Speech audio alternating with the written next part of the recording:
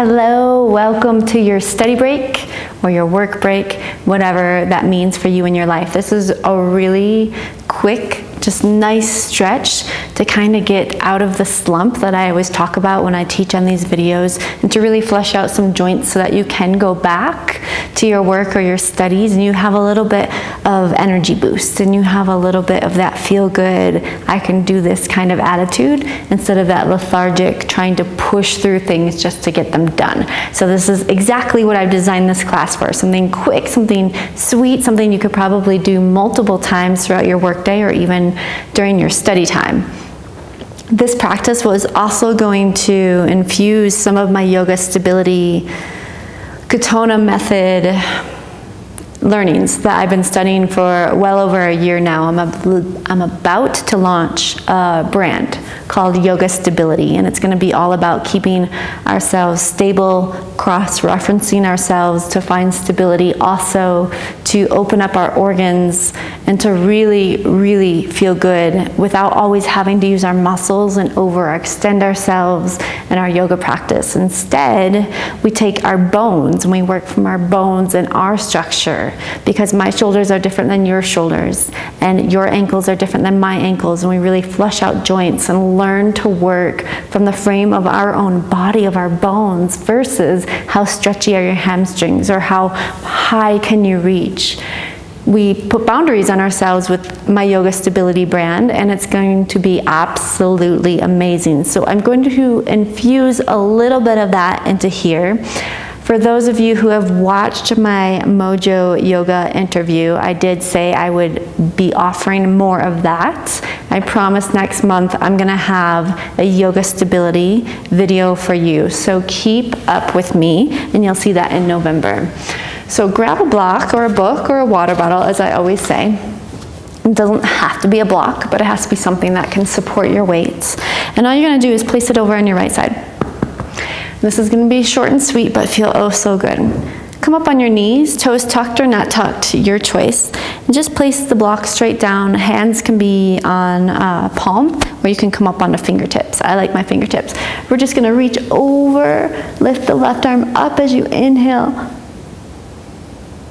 Good. Now my right arm is a little bent, as you can see. Push that straight. I like to actually take my imaginary jar cue that I've given before. Imagine you're going to open up a jar. You energetically turn your hand that way. So you keep out of the shoulders. Keep pushing through the tops of your feet. If your toes are tucked, keep pushing into those toes. Good. Keep breathing. The right shoulder, it's going to go in the ears. Keep pushing through the right hand to get out of it. Good. Release it down. Exhale. Whew, just feel that for a moment. Then take this block, move it a little bit further to the right. So we're still on the same side. A little bit further. Good. So make that right arm pretty straight without trying to lean over and grasp it. You still want to be pretty upright, pretty stable in the hips, just so that right arm is straight as you begin. Instead of just straightening it after we begin, we're going to straighten it before we begin. So I untuck my toes. I like to push in the tops of my feet in this pose. Inhale, lift the left arm over. I'm on my right fingertips. Once again, keeping that right shoulder out of the ears. Reach, reach, reach. Push through the tops of the feet to lift you higher. Okay, this can happen. If you look, you can go way over and you completely lose the integrity of the pose. Keep the hips 3 o'clock, 9 o'clock, 9 o'clock, 3 o'clock. Push into the tops of the feet. Breathe. Good. Exhale it down. Sit the bum down. Just sit for a moment. Grab the block. Because we're going to move that to the other side. So left side now. Pretty close to your body. So like your left arm will be bent like we did on the right side. Lift the right arm up. Fingertips.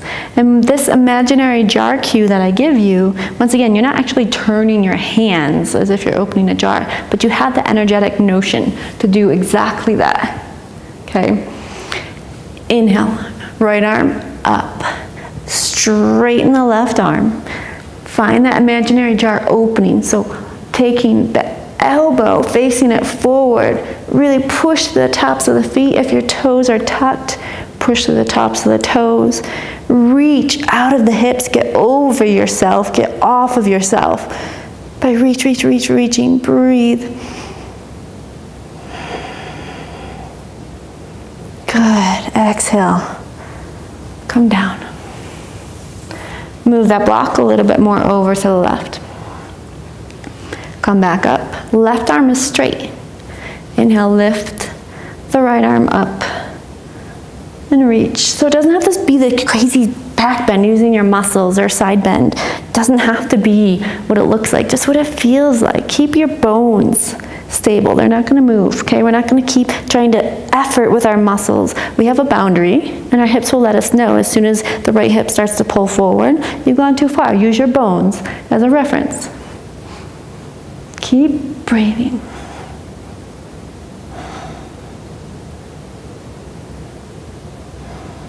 Good. Exhale.